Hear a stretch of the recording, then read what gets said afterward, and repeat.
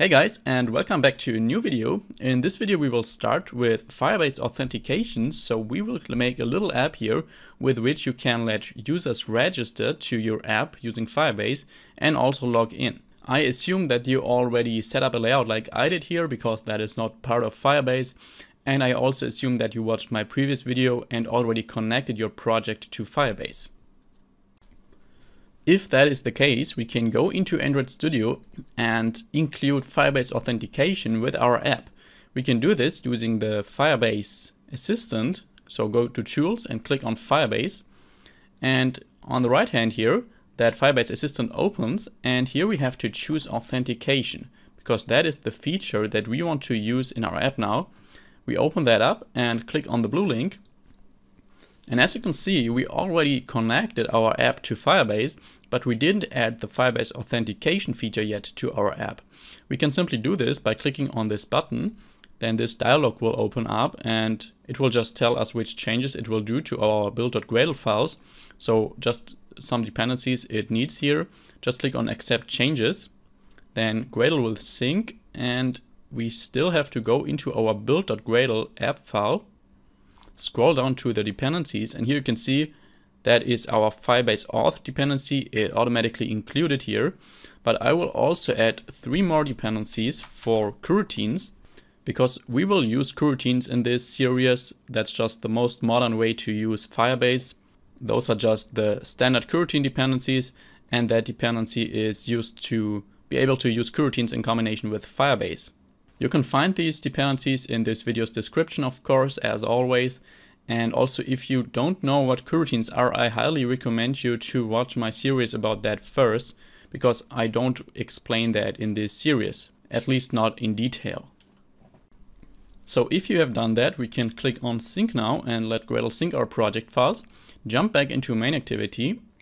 And the first thing we need to do here is we need to get a reference to our Firebase authentication object. That is a singleton that is managed by Firebase itself, and we just use it to get all the available Firebase authentication functionality. So we can get that by creating a late init var. I'll call it auth, and you can see that is a Firebase auth. And in our onCreate function, we can assign that auth to our Firebase auth.getInstance. And with that auth object, we now have a lot of functions that we can use regarding authentication. We will start to write a function to register a new user. That will be a private function, register user. Doesn't take any parameters. And first of all, we want to get the email that the user entered by writing val email and set it to et email register.text.toString. And we also want to get the password that the user entered by writing et password register.text.toString. So that is just my email register edit text field and the password register edit text field. So we know the data that the user actually wants for his account. Then we should check if the email is not empty and the password is not empty too. In that case, we want to register our user. And we want to do this in the IO dispatcher of a coroutine, because that is an IO operation. So coroutine scope dispatchers.io.launch. We could also just use global scope here, doesn't really matter. And inside of that coroutine, we want to start a try and catch block, because in case something goes wrong with our registration, this function that we will use for that will throw an exception. And that can be really helpful. So in case we catch an exception, we simply want to show a toast to the user, but since we are inside of the IO dispatcher, we cannot access UI components, so we have to wrap that into a with context block and write dispatchers.main here. And here we can show our toast, toast.makeText, this add main activity, and pass our e.message, so our error message, and toast.lengthLong.show. But of course, we also need to write something in the try block. That is where the magic happens. Here we can call our auth object and create our user with email and password. So call that function. And that function takes two strings, which is of course the email and the password. And that single function will create our new account for Firebase. And since we use coroutines for Firebase, we can call .await after that. So we only continue in that code when the authentication, the registration is finished. And when it is finished, we want to check the new logged in state. So if everything went well, then the user is currently logged in, because that is how Firebase handles it. If a user registers successfully, then he is automatically logged in. And in that case, we want to update our text view to notify the user about his logged in state. We also need to do that with a with context block, because we want to change a text view here, dispatches.main. And here I will create a function check logged in state, which doesn't exist yet, but we will write that now. So let's scroll a little down, and I actually make a little space here. And let's add a function, a private function, check logged in state. And all that function will do is check if the user is currently logged in and update our text view accordingly. That is very easy to do. We just check if our auth.currentUser is equal to null. So if that user is null, then we know he is not currently logged in. And then we can set our TV logged in text view.text to you are not logged in. And in case that object is not null, then we know that our user is logged in. And then we can set our TV logged in.text to you are logged in. And now we also need to call that register user function, of course, when we click on our button. So let's write button register.set on click listener and simply register a new user. And really, that is now everything we need to do to register a new user. That is really simple with Firebase. But currently, if we try it out, it won't work, because there is one more thing we need to do. And that is setting up an authentication method in our Firebase console. So maybe you remember from the last video, we have that Firebase console, that website of Firebase, with which we can manage our Firebase project. And if we quickly open that up, that is my Firebase project. Yours will probably be named differently.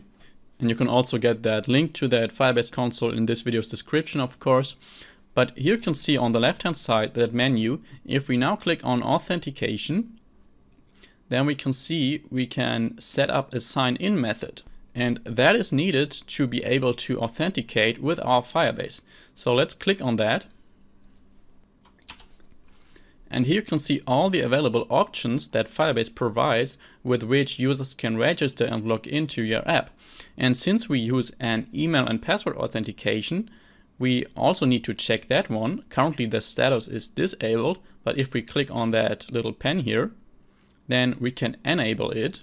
And if we want that, we could also only authenticate with the user's email, so that he always gets a link sent to his email. And if he clicks on that link, he will be signed in, so he doesn't have a password. But that is nothing I will do in this tutorial. We just enable that first toggle here and click on save. And after that, you can see that email and password authentication is now enabled. So if we now go back into Android Studio and run our app and try it out, and there we go. Let's register a new user, test@test.com. I already tested that with my other app. You can choose, of course, your own email, and as a password I will choose password. And if we now click on register, wait a little moment, and you can see we are logged in. And if we take a look back in our Firebase console, make sure to be in the authentication tab and click on users. Then you can see here is our newly registered user, test@test.com. And you can also see that each user has its unique user ID, which is really useful to differentiate between different users. So that is everything for registration. And if you want to log in an existing user, that is also very similar and very easy to do. Let's jump back into Android Studio. And for that, we can just copy this register user function, paste it below. I will call this register, not register, login user, of course. I will change the edit text to et email login and et password login. And the only thing we need to change for the authentication itself is this function here. We don't want to create a user with email and password. Instead, we want to sign in with email and password. And that is everything we need to change to actually log in a user instead of registering it. And if we now scroll up and add an on-click listener to our button login, then we can call that login user function. And also important to know is Firebase will keep the current user logged in. So if a user is logged in, it will also be logged in after the app restarted. And to actually update our UI accordingly to that, we should override the onStart function and simply call check logged in state.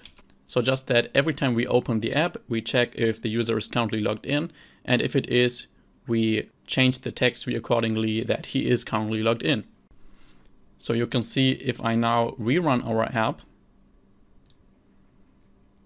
then we are already logged in, even though we didn't use this login form. But to actually demonstrate you that this login form is also working, let's sign that user out in onCreate. So auth.signout, that is also very easy to do.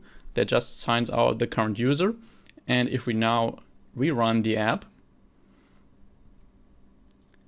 and enter our email here, test@test.com, and as a password I chose password, and click on login, then you can see now we are logged in again. So that are the very basics of Firebase authentication. The next videos will go a little bit deeper in that topic. And I hope everything got clear to you. You understood everything. If so, please let me know in the comments. And also if you have any questions, don't mind asking them. Have a good day. See you in the next video. Bye bye.